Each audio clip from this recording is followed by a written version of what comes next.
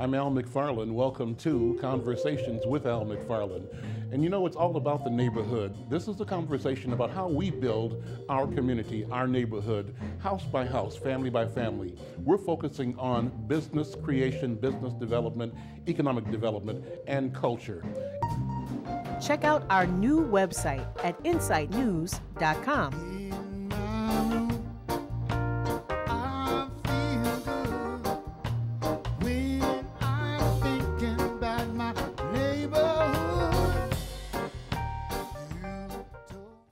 I'm Al McFarlane. This is Conversations with Al McFarlane.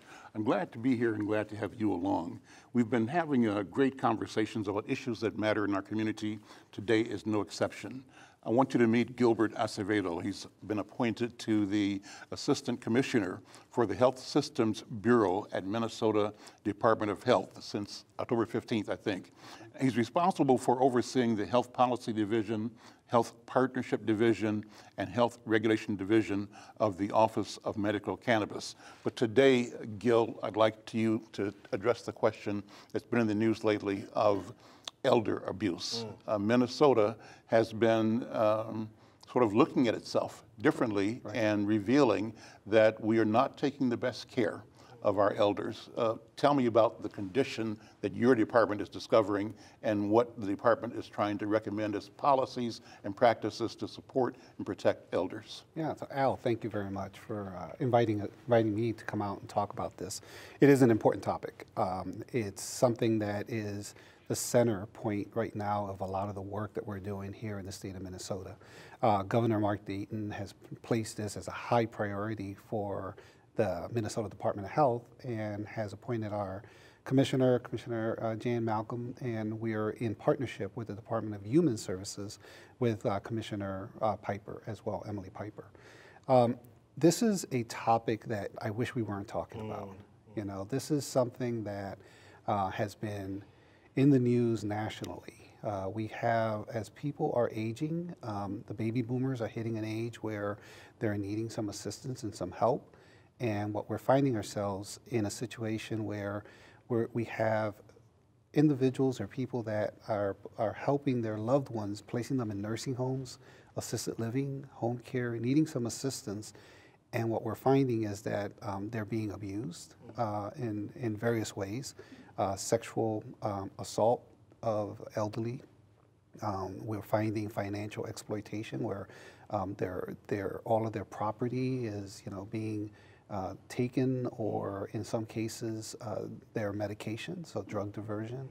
And so the Minnesota Department of Health has an area of regulatory that I oversee, and it's called the Office of Health Facilities Complaint.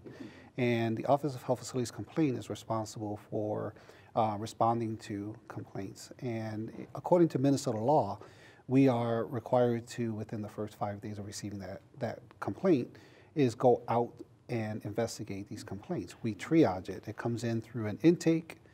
We receive it, we triage it, and then we make a assignment of either on-site investigation or we do an in-house investigation.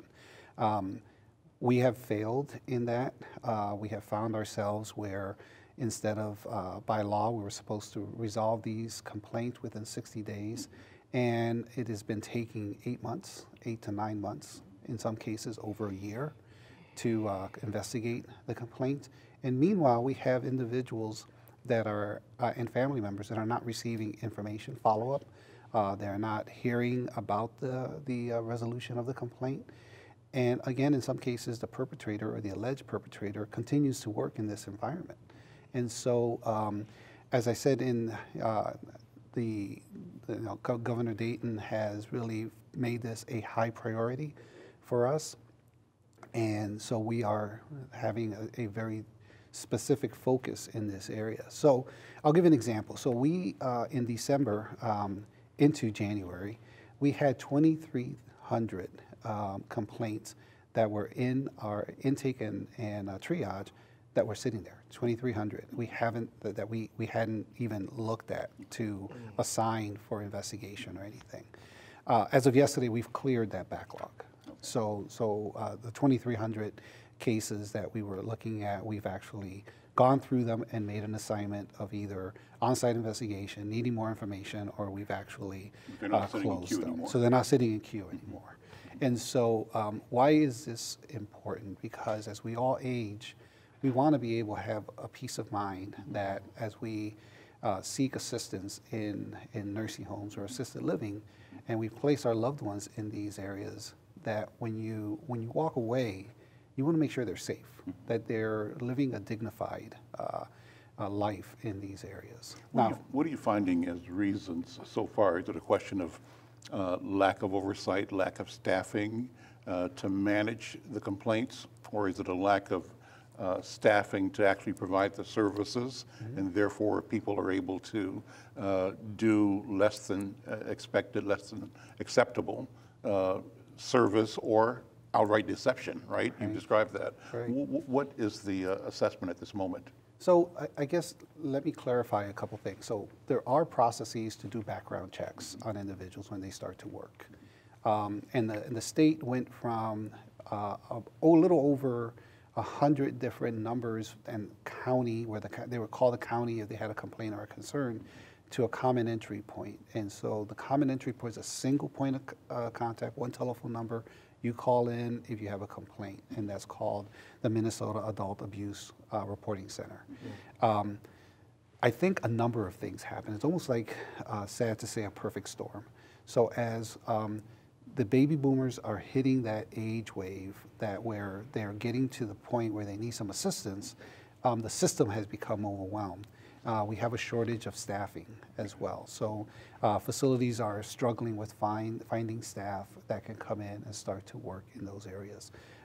One area that I think is positive but has added to some of the concerns is that we have a consumer now that is far more aware of things. So they can go to the internet, social media, they can talk to people, and they can now see things that we were not seeing. So they can talk to each other. They can put it out on Facebook or on Twitter and those types of things. So it's becoming far more. The awareness is there. We also see that there is a lack of regulation in some areas. The assisted living, as an example, in Minnesota, or also known as housing with services, has two pieces to it, and it gets to be confusing. And so when family members are thinking that they're placing them in a place that provides services, they may not be providing services. And in other cases, they sign a contract with these assisted living facilities, and they realize that the services they think they're going to receive are not necessarily the services that they are receiving. So it's a very complex, it's a very confusing industry, and as a result of that, we're starting to see some problems. I think where the shortage of staff as an issue is coming up is where you may have one or two staff working in an assisted living at night, and you may have 2 or 3 people that need assistance at the same time. And so if someone is not paying attention, someone may fall and get hurt as a result of the lack of staff as well. I'm Ayle McFarlane. This is Conversations with Ayle McFarlane. My guest is Gilbert Acevedo. He's Assistant Commissioner for the Health Systems Bureau at the Minnesota Department of Health, and he's responsible for the Health Policy Division, the Health Partnership Division, Health Regulation Division, and the Office of Medical Cannabis. I want to bring in another voice here. Resmaa Menakem is a friend and I call him a young elder in the black community, but certainly an intellectual, a strategist, a leader. He's an author and a person that served our community.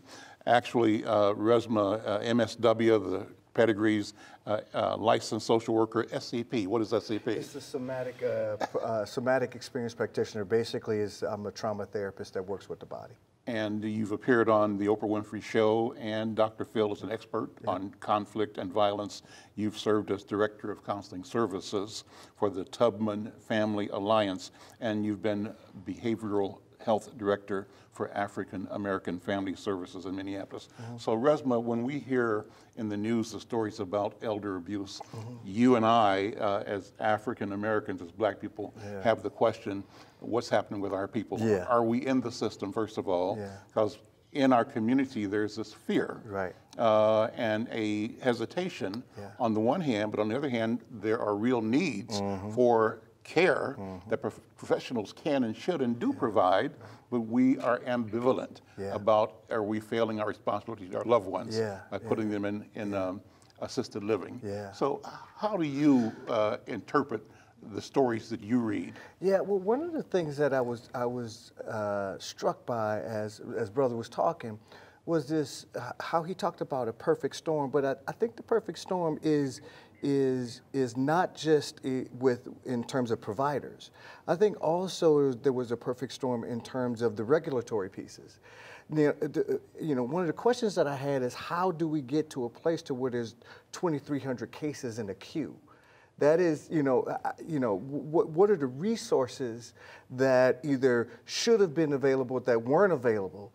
And then I understand that now those caseloads have been cleared out, but I want to know, is that just because this brother came in and started cleaning it out, or has there been an organizational shift that says this is a value that we have, and that value not only is because I'm telling you to do it, but that value is because we don't want to see people hurt, killed, or maimed, and we want our elders to be taken care of. So that was one of the things that struck me. The second thing that struck me was that within our community, there is a real, for as long as I can remember, I remember having conversations, we ain't putting grandma in no home. That's right. In our community, that has been, now that's changed lately, but it was an ethic within our family. Well, is she coming to live with you, or is she staying with me? We need to start figuring this out, because she can't stay on her own much longer, right? And I think that has begun to shift, but I also think that this idea that people are not going to take care of Black bodies, because there has been a history of this society not taking care of Black bodies, not valuing Black bodies, not even seeing Black bodies as human. So if that's the case between able Black bodies, the question that happens within the Black community, I think, is then what does that mean with Black bodies that are not as able? Who has access to them, and how do we make sure that grandma, grandpa, uncle, or somebody who's not even, a blood relative, but a kinship relative, how do we make sure that there is an eye to not only what is happening to them, but there is an eye to understanding how the system works on Black bodies and Latino bodies and Native bodies, and not just look at it as, okay, every time, if we do decide to put grandma or an elder into a community, that we must also consider the system's response to those particular bodies. And I think that is an important discussion to have.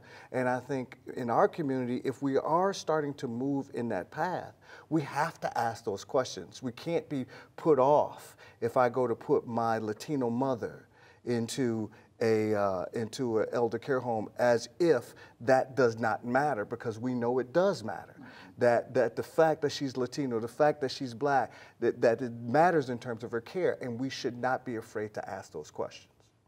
I'm Ayle McFarlane. This is Conversations with Ayle McFarlane. Resmaa, you're going to join us again a little later, but all this discussion goes to the question of abuse.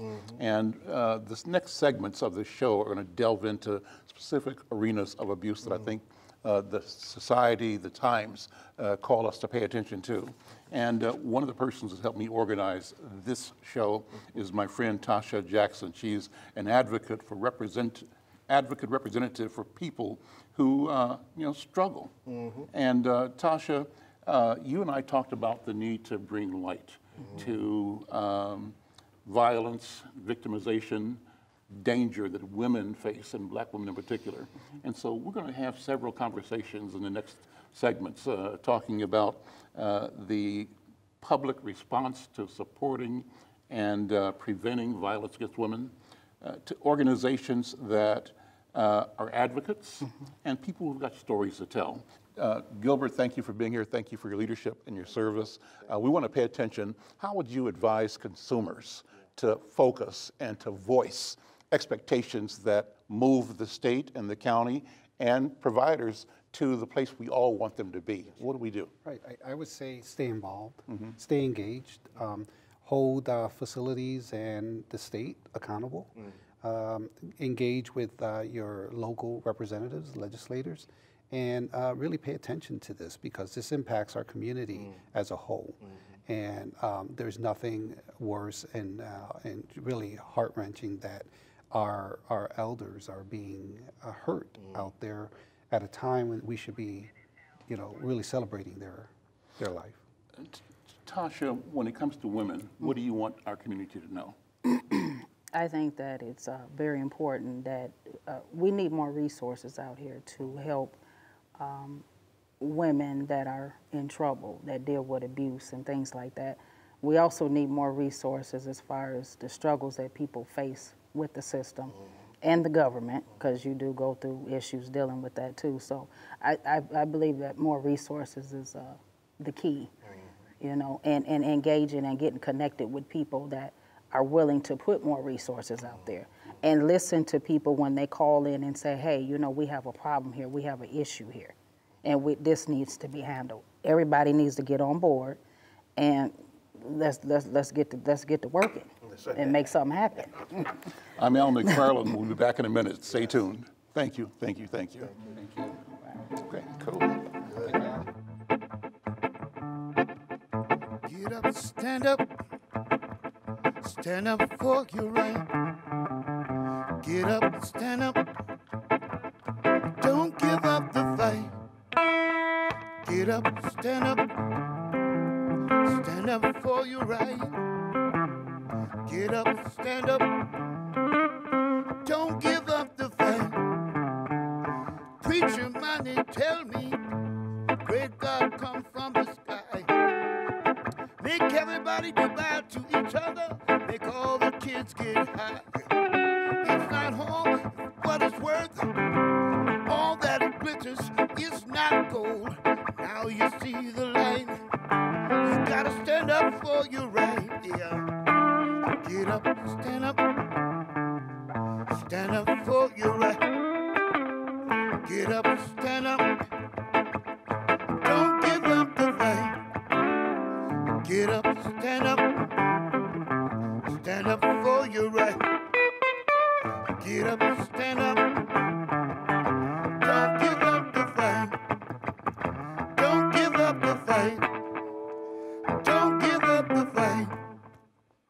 Don't give up the fight. Check out our new website at insightnews.com. I'm Ayle McFarlane. Welcome back to Conversations with Ayle McFarlane. We're talking about abuse in our community. It's a problem that's gaining more currency, more awareness. Social media allows us to be more aware than we have been before. And our societies, our communities, our state and our counties have organized to address the concerns of residents, of families. I'm pleased to have for this panel Amanda Koonjbeharry. She's the manager of Hennepin County's No Wrong Door initiative. The initiative aims to remove shame and blame from the way the county interacts with youth who have been or are at risk of being sexually exploited. Also joining us, Deborah Huskins. She's the Human Services Area Director of Eligibility, Work Services, and Child Support at Hennepin County, and Jillian is the Program Manager of Navigation and Information Services at the county, specializing in reaching out and connecting to immigrant families and others as well. So, the issue right now is trafficking. I wanted to ask you, who are professionals and working for our county, to talk about the prevalence of trafficking in our community. We don't talk enough about it. I think the Super Bowl was great in part because it made us be aware that trafficking is an underground activity that's going on everywhere. Amanda, talk about Super Bowl in particular. What did you guys do at the high level to bring awareness and to do prevention about trafficking. Yep, absolutely. Well, I just want to say first, thank you so much for having us on the show to talk about such an important issue. And in regards to Super Bowl in particular, I think the first thing to highlight is that this issue, as you mentioned, happens 365 days a year. And that was a really key message for us in our organizing and planning. But what we did, so Hennepin County, Ramsey County Attorney's Office, and the Women's Foundation of Minnesota, we came together and convened a committee of folks starting in July of 2016. So we had started our efforts well in advance of Super Bowl, and we brought together a group of people. It grew over time.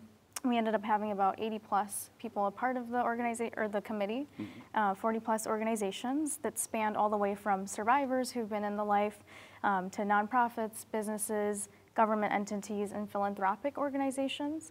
And we broke down our work into 7 different subcommittees. So one of them was around business partners. How do we engage the private community in helping us to fundraise and bring awareness to the issue? We looked at training. How do we train the public? How do we develop resources that are needed? We looked at service delivery, and I know some other folks will talk about that later as well, but how do we ensure that street outreach is happening during those 10 days and that the available services are there, and housing resources as well.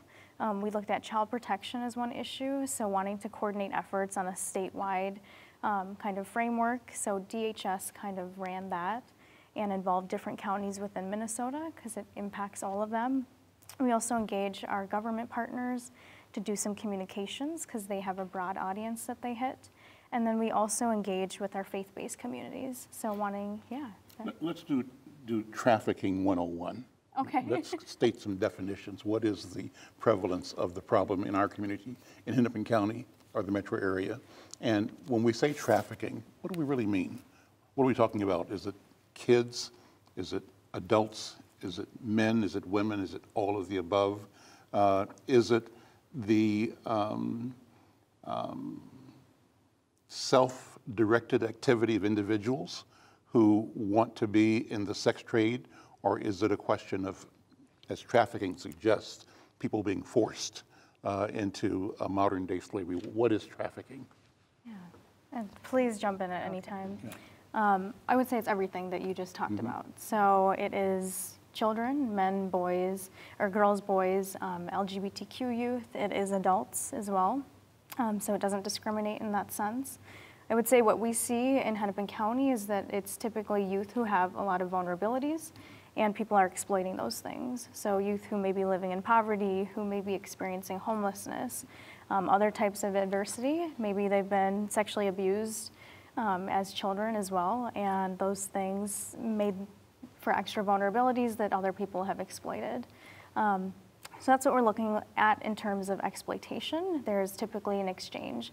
Trafficking in particular is where there's a third-party individual involved, so a trafficker, a pimp, who's profiting off of that. And I would say in most cases we typically see that those vulnerabilities have led somebody to be in the life, as they call it.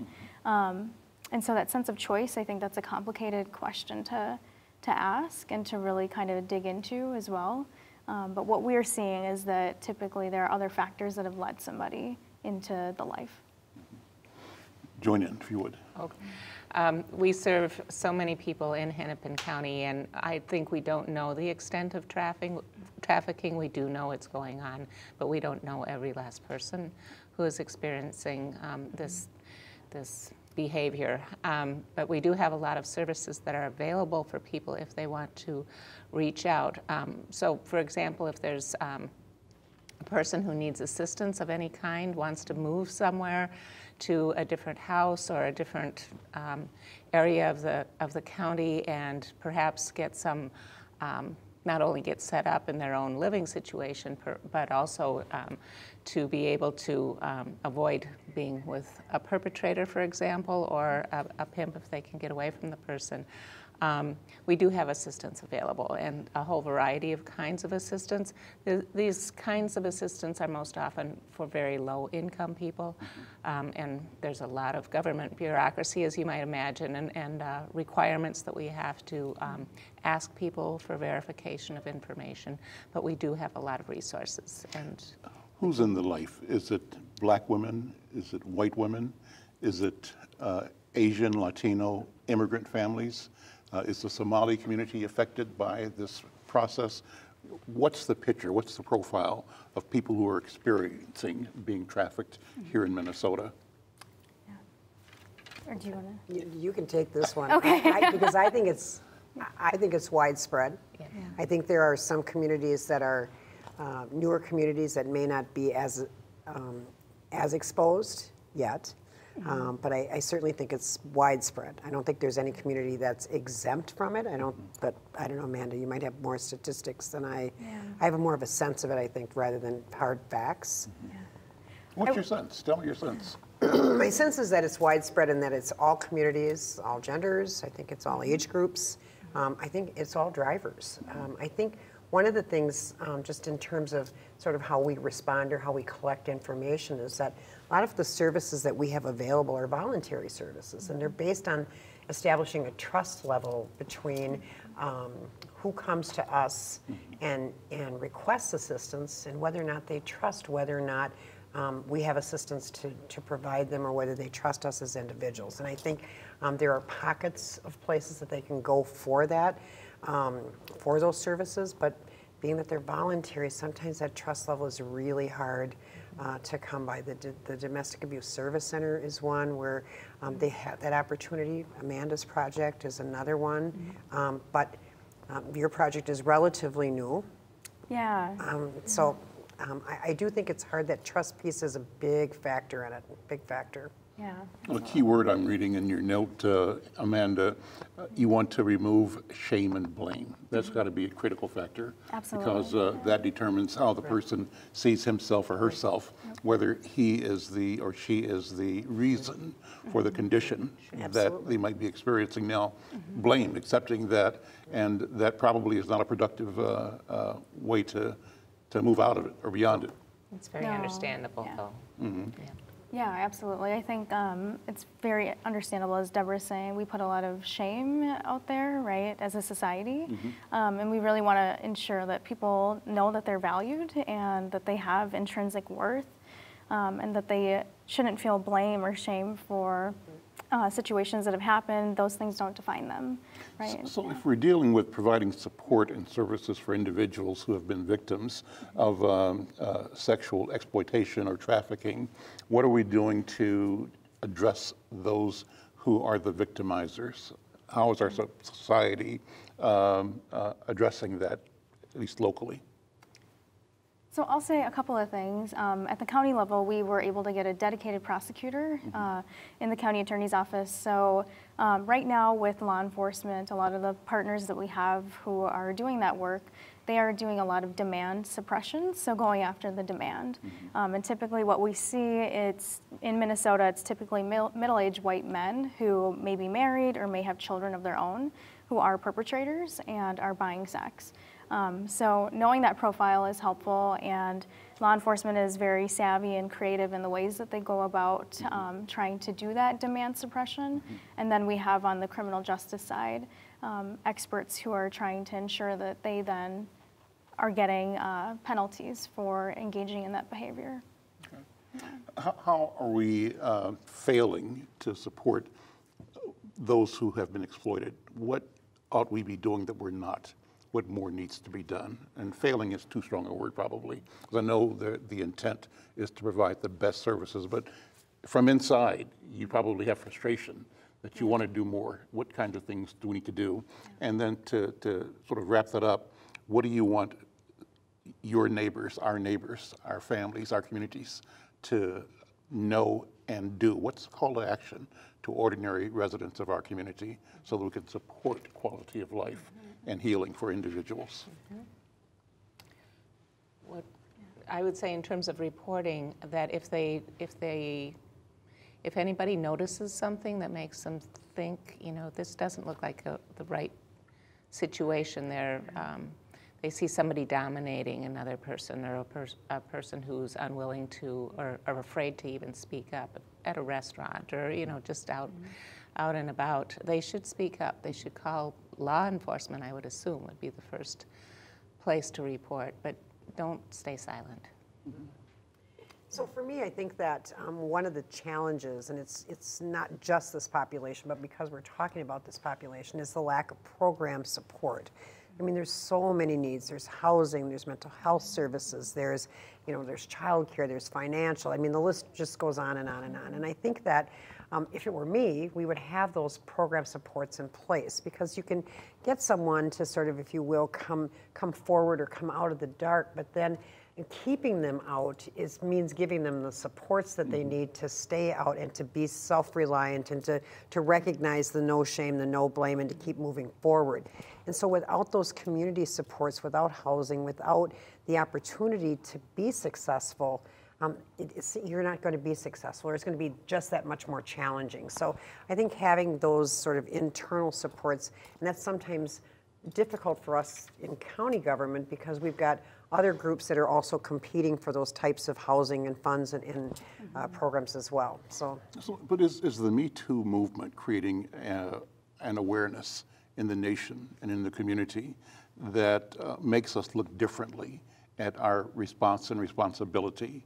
You know, as you said, there's competition for resources, but should there be? And should the priority be on creating and guaranteeing, assuring quality of life, safety for people that have been victimized and people that might be victimized in the future? Is there a need for changing something that operates in the culture so that we don't have this progression of problems? What do you think? Yeah, absolutely. And to go back, I think this feeds into the other question that you asked about what can people do as well. This issue is an issue that is resulting from other deeper issues that we have, deep systemic issues around racism, sexism, ageism, right?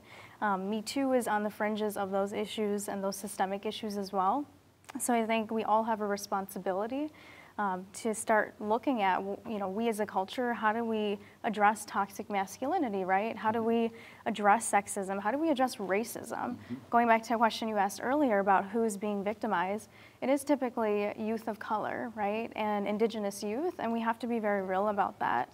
And how we're addressing it as a county, what's our responsibility, but as a society, we all play a role in how we address racial disparities and how we address sexism and how those things manifest and create these bigger problems that we have. Okay. Last words for our listeners and our viewers. What do you want, what instruction do you give them so that their voices and their concerns can be part of the solution side of this equation? Well, I'll speak more as a citizen than as a Hennepin County employee at this point, because I live in Washington County, and Washington County has a very active citizen group that has grown up and is working with the county attorney's office, but citizens decided they wanted to get engaged and to prevent this. So that's an example people could look to and either create their own or join another community organization that's trying to raise awareness, get information out. And I would say the question about both the people who, the demand side, which is where I think the Me Too movement really is getting at, let's not make this behavior okay anymore. It's not okay. And then what do we need as services? I would look to your next guests. Breaking Free, I think, will give you the great answers. Well, here's another question I have. It's a difficult question.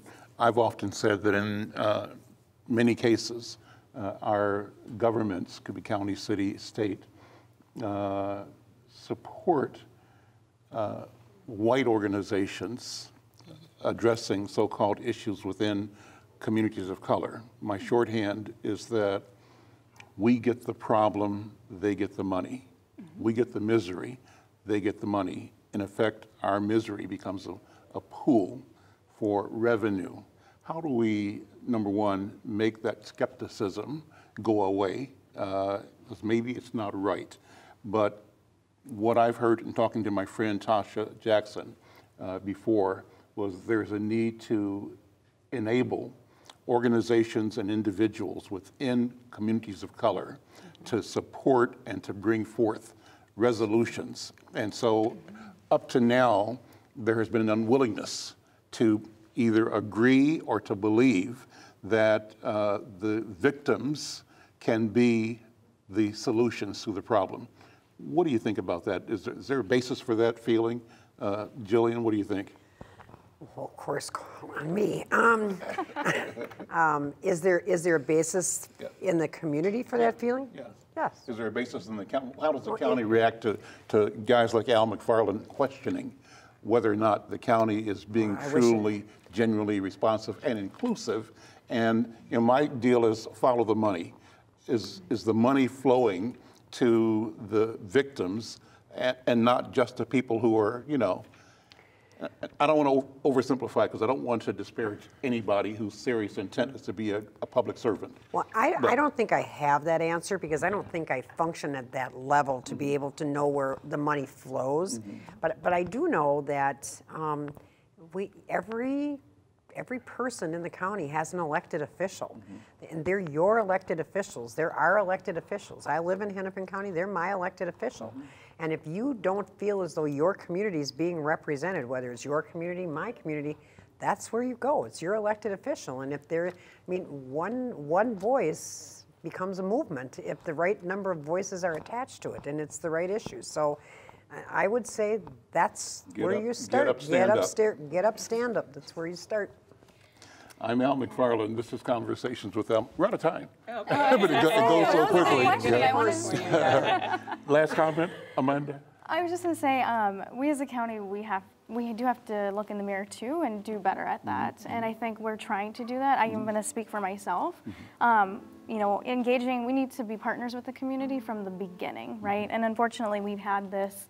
It's developed, right? I came on when it was developed, but looking at how do we form advisory boards with youth as an example, where we pay them and we actually look to them to kind of guide us in this work because they're the experts, right?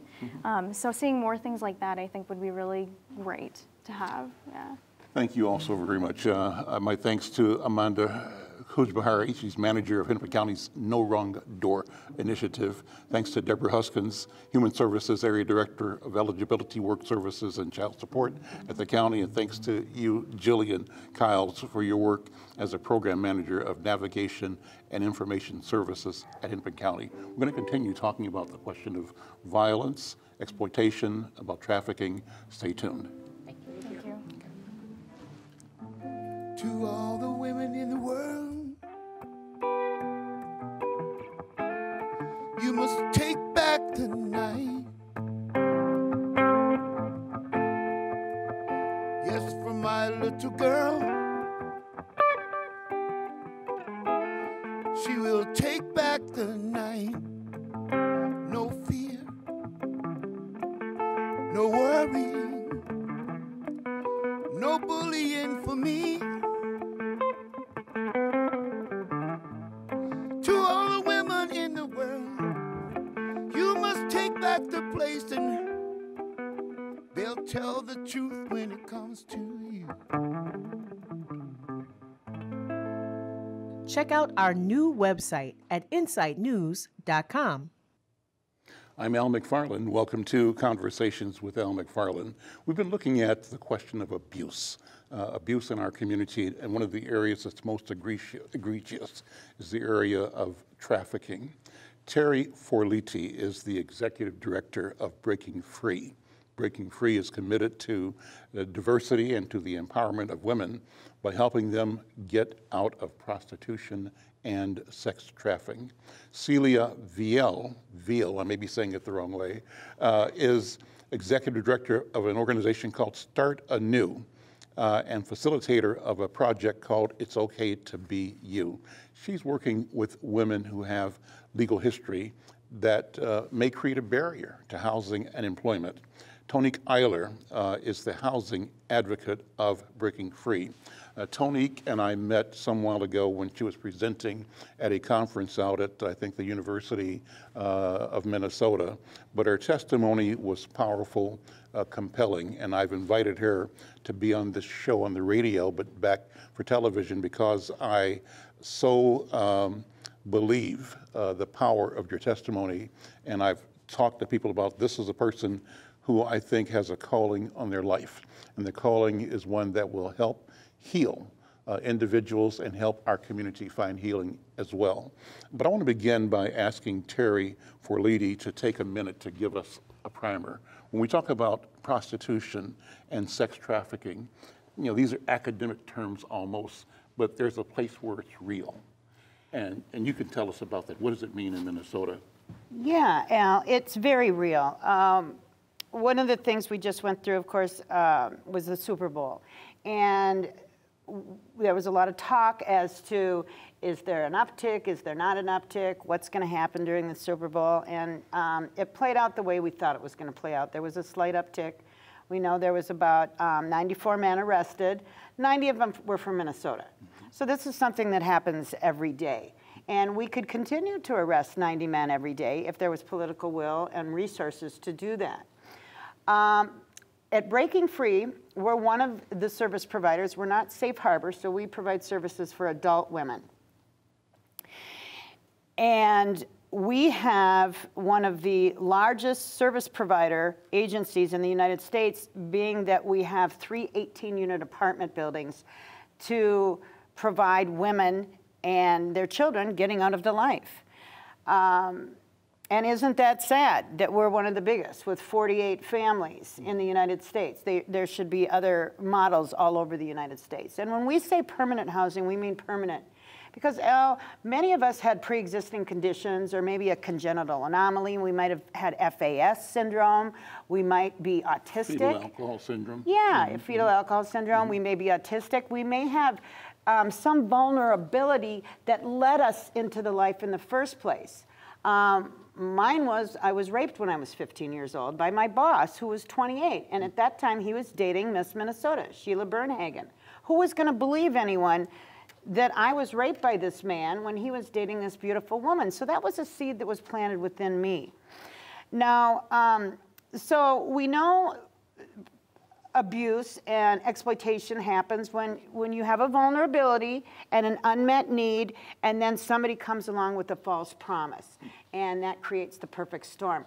Just to give you an idea, in Minnesota alone, in Minneapolis and St. Paul, we see 350 new people, women, every year, and those are adults. The average woman and or girl, I would say, in the United States, and especially in Minnesota, turns between 5 and 10 tricks a day. That means you service whomever is there 5 to 10 times. It could be other women, it could be men, it could be animals, it could be fetish, it could be whatever. But this is a reality, Al. And this is just the tip of the iceberg. During the Super Bowl, we were able to remain open for 24 hours a day for the 10 days leading up to the Super Bowl. But the day after, we had to let people leave.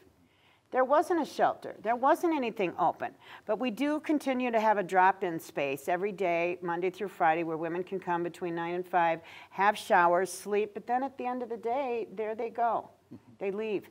The other thing I wanted to tell you is that so it's 5 to 10 tricks a day is the average number, where in Southeast Asia it could be up to 40. But in Minnesota, the quota would be anywhere between $800 and $1,200 a day. In Chicago, it could be more. New York, it could be more. And then if we were down south, if we were in Jackson, Mississippi or something, it would be a lot less, of course, because it would go by the economy in that city. But this is real, and this is happening every day. And we need to really pay attention to what our kids are doing and our youth. And it is important that we have safe harbor in place, but it's also important to take a look at those of us that are involved in survival sex and day-to-day walking the streets. Even though the internet takes care, about 80% of the buying and trading is done via some sort of internet or social media spot, but there's still street trafficking. Survival sex, what is that? Survival sex would be, for instance, if you're not placing an ad on Backpage, and I'll tell you, some of us, I went to court with a woman last week that was 61 years old. So many of us age out of social media. So somebody my age at 56 years old, I'm not going to place an ad on Backpage if I was still in the life. But I still have to come up with that money at the end of the day for my perpetrator. But what I'm going to do is I'm going to hit the street, because I can pick up a trick fast on the street. Other folks you see on the street, large Native American population, LGBTQ, A lot of our folks that identify as LGBTQ don't want to post on Facebook or social media because we know that they are treated with ill fate, and we don't want to they don't want perpetrators to have that time to see their picture and plan what's going to be done with them. It's easier to just hop in a car and whatnot. Some people might just need diapers, food, something to feed their children. Maybe we just got out of prison. Maybe we just... the women, they need a place to stay that night, or somewhere to wash their clothes, maybe somewhere to get a hot meal, and they don't know about breaking free. So that part, it really breaks my heart. I don't know how many clients that I talk to where they tell me they just had to sleep with someone just so they had somewhere to sleep, but it's not even a safe place because you still have to worry about that person coming to grope you throughout the night and you having to fulfill their needs just to be there. Absolutely. Yeah. Tony, tell your story to the degree that you're comfortable telling it. Well, how mine went was more so, it's called intergenerational prostitution. And that was because my father was a pimp and I had 3 stepmoms. My dad is what he called them ladies of the night. I grown to learn that they were prostituted women. Even though my dad treated me like a princess, he still planted that seed in me at a very young age of how women are supposed to be obedient and submissive to a man. I remember at times one of my stepmoms got out of pocket with him, or out of pocket means like just disrespectful in his eyes. I remember him taking a pot of boiling hot water and rice and pouring it on her back. This was when I was 15 and I'm 37 now, and I still have the mental image of her flopping to the floor in agony. I remember him punching another woman in the face so hard that she fell into the tub, and he would just simply close the door and just say it's out of order. So that's what I grew up with, was seeing a lot of like rage and violence in the home. It was a lot different from my mother's home. My mother was a survivor of domestic abuse. She worked hard. Like Terry, I was raped at 14 years old. I was very angry. I didn't know how to express my emotions. I didn't know how to articulate my words. My mom tried a lot to get me into counseling and help me, but I just still kept butting heads with her until she allowed me to live with my dad. And then as I got older, when I did meet my trafficker, that time my life was I knew that my life had changed forever. I remember how he tried to swoose me into it, telling me that I would be an escort and I would go on fancy dinners and dates with these men. And when I went on my first one, we went out to dinner and we went back to his condo. When sex was initiated, I declined. The man brought me back home. When I got home, I remember handing the money over to my trafficker, and he hit me so hard that I spun in a 360 and I hit the floor. He yelled at me to get up, or he would kick me in the stomach. Apparently, I didn't move fast enough because he kicked me so hard that I peed on myself before I could stand. I remember him yelling at me, telling me I have the obligation for me to pretty much sell myself.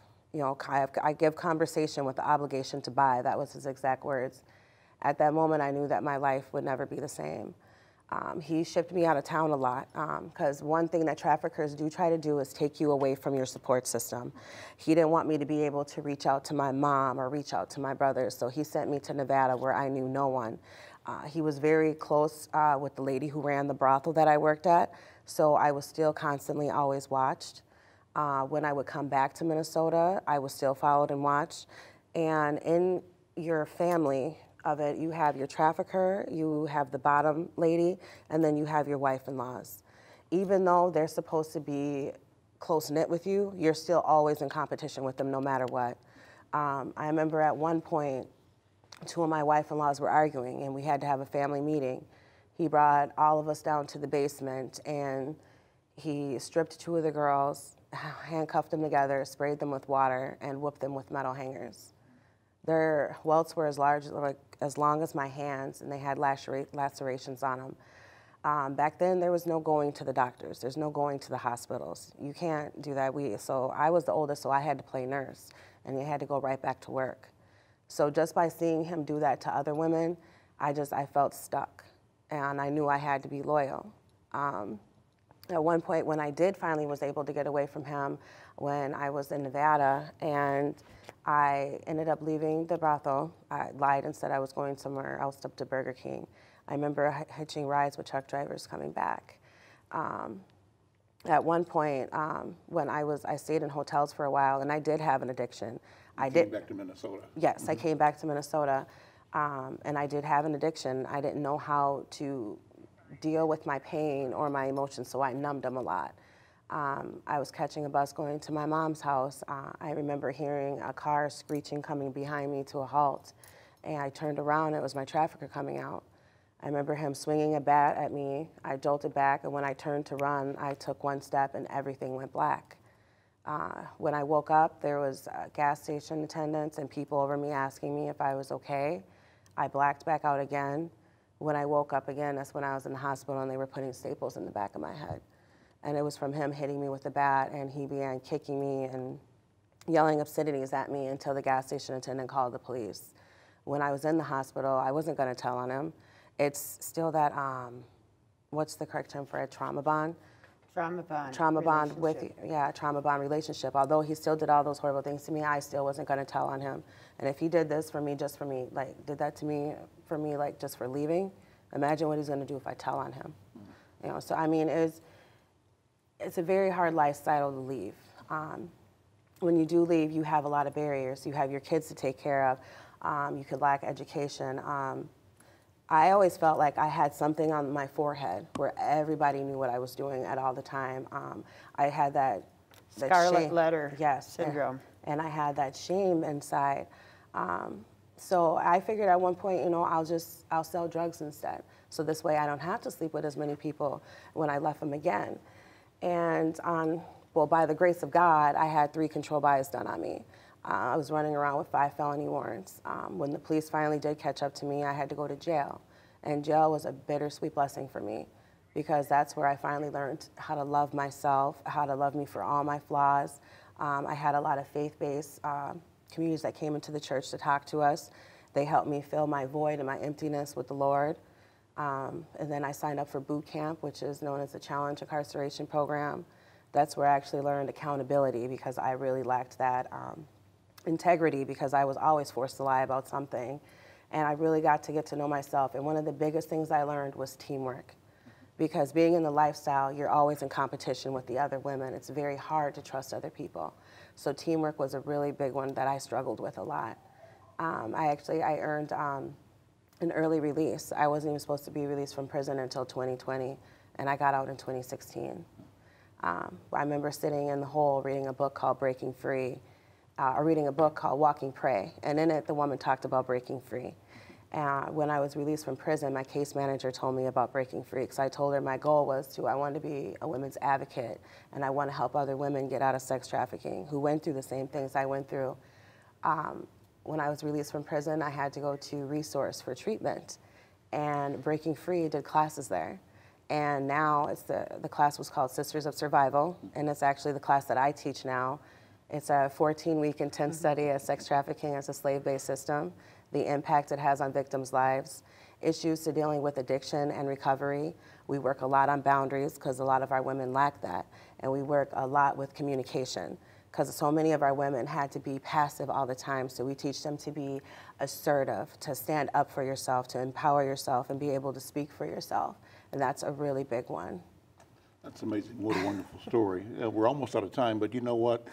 This is just great to hear you. Cecelia, you bring an element to this in trying to support women who've got a legal situation in getting housing. That's part of the problem, is access, right? So how do you do that? What do you do? And what needs to be done?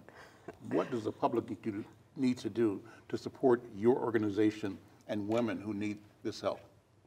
Well, StartANew, we have, like It's Okay to Be You, the group you're referring to, and it's an empowerment group for women, and it helps them to become empowered so that, like she said, that they can get away from those movies that are playing in their head, like you're not worth anything or you got to be where you're at.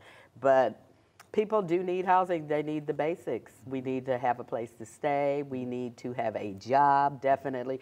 We just need to be able to become, I don't know if I want to use the word citizens, but I mean, we want to be involved in the community and we want to be treated just like everybody else is treated. We made mistakes, we paid for our mistakes, and it's not necessary to pay for them for the rest of your life. So the community does need to be aware. And then it also depends on what's your community, because I live over north.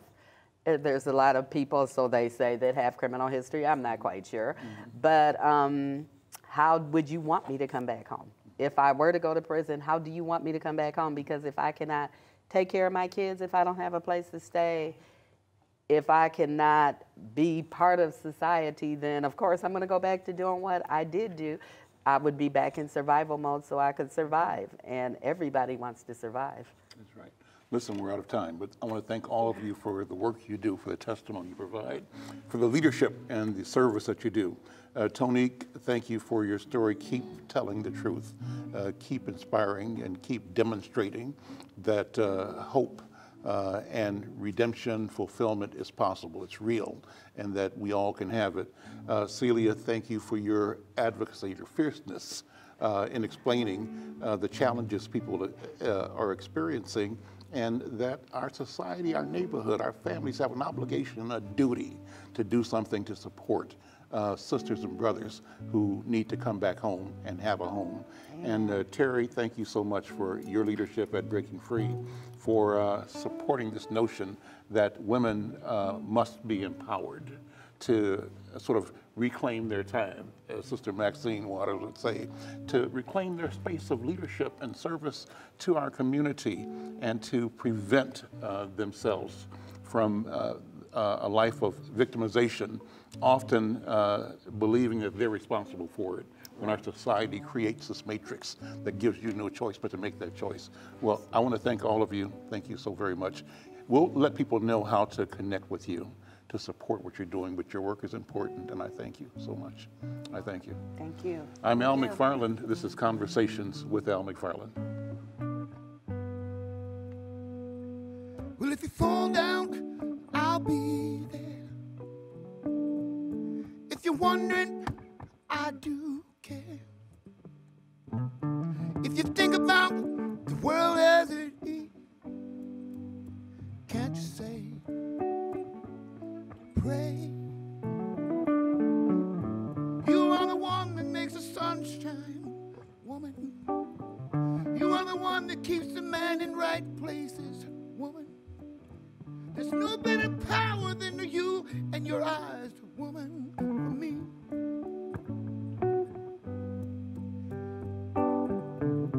You are the one that makes the sun shine, woman. You are the one that makes the rainbow, woman.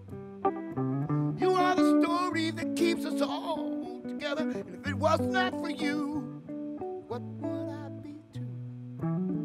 I'd be with this woman, or whoever loves you. The power of woman. I'm here for you.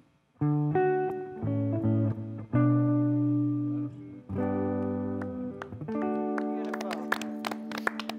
Thank you. Thank you. Thank you, Wayne. Great. Thank you, guys. Great. Very, very powerful. Check out our new website at insightnews.com. I'm just a cowboy, I'm gonna come into your town. Every time I see you, you make my heart go wild. Every time you kiss me, you make me want to smile. It's all right, it's okay. I wanna be the special lover today. Wanna be your cowboy, please.